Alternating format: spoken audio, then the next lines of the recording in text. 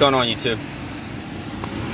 Oh, it is hot today. I've been frustrated today, but you know what? God is still good. God is still in control. God still has us.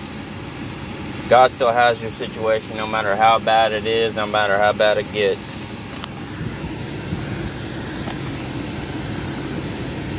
He still has you.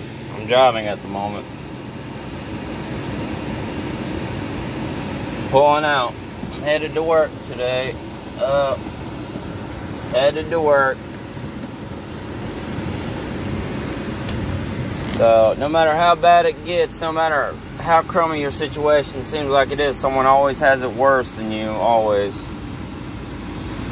No matter how bad it seems, someone always has it worse than you, trust me. Trust me, someone always has it worse.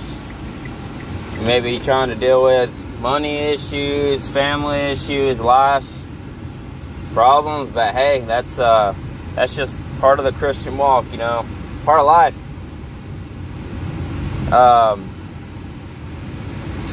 You just have difficult moments in your life you have to face and you have to deal with, but always know that God's always in control. Life's always good, no matter what, because know that someone always has it worse than you.